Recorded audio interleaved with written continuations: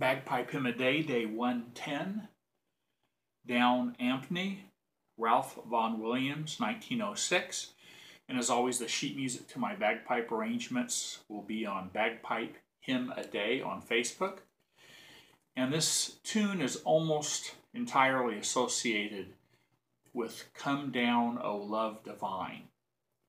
There's one hymnal that has this tune with Spirit of Truth and Grace. There's another hymnal that has this tune with To Those Who Came Before. But generally it's the Come Down, O Love Divine. Now, this tune all fits within the 1-octave range of the bagpipe chanter. The issue is it's in a major scale with the sharp 7th. And the Highland bagpipes, as you probably know, is a flat 7th.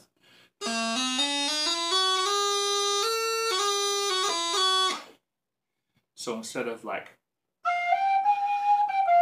it needs that one. Now there is an alternate fingering for that. When the Highland pipes are written in A, in 2 sharps, A mixolydian, they really sound a half step above that in B flat.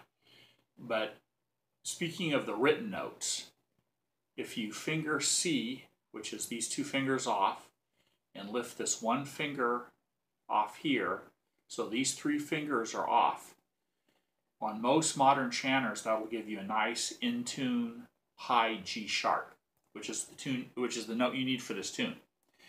On some old chanters, you can do this, like finger E with this upper hand ring finger off, and then also lift off the thumb. In effect, you're playing high A, but these 2 fingers down brings the pitch down. It doesn't usually work on modern chanters. It works like in old 1960s Hardys and chanters and things like that. So the third version, I actually have 3 versions written out. The third version is the actual tune with all those G sharps. And let me play that first so you get a sense of the tune.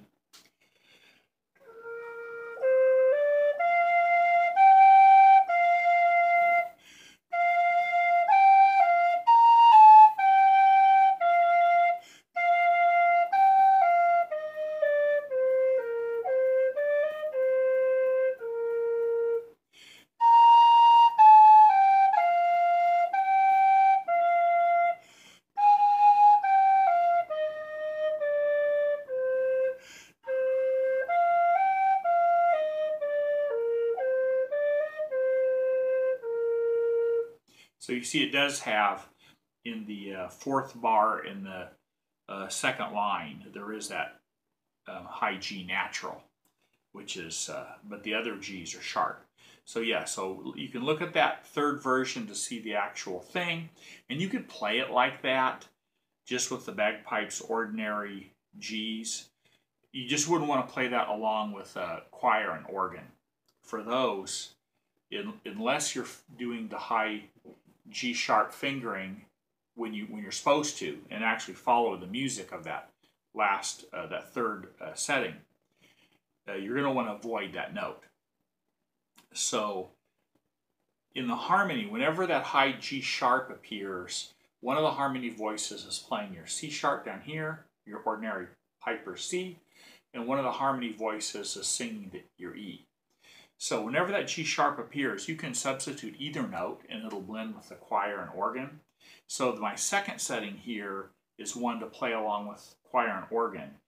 And I've substituted the E for the high G sharp at one point and the C for the high G sharp for another point. Why? Just because I thought it made the melody kind of sound better.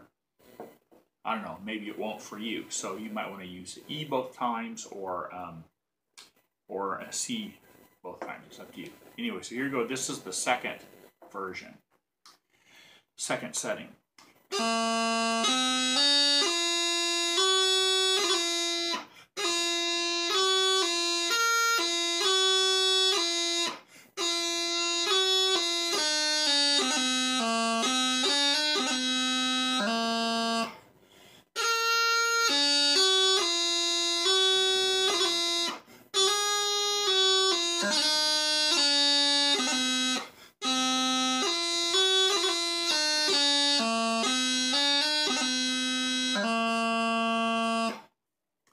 that's the version you want to play along with choir and organ. You're gonna, where they're singing the high G sharp, you'll be playing E or C. You'll be blending with other voices in the choir, and also going on in the pipe organ.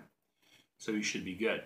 Now the top version, which I've saved for last, is the one that you can play for solo. So, for example, where the tune goes with that high G, should be a high G sharp. You can dot the high A and cut the high G, so you're playing the wrong note, but you're just getting past it quicker. So instead of going, you're going, so you're just kind of shortening the incorrect note. So here we go. And then at the first bar of the second line of that top setting, I have two Fs. When you're playing solo, the fact that that first F is going to clash with the choir and organ is not going to matter. So it's not something you'd play along with other musicians. So anyway, the top one is just kind of a solo version.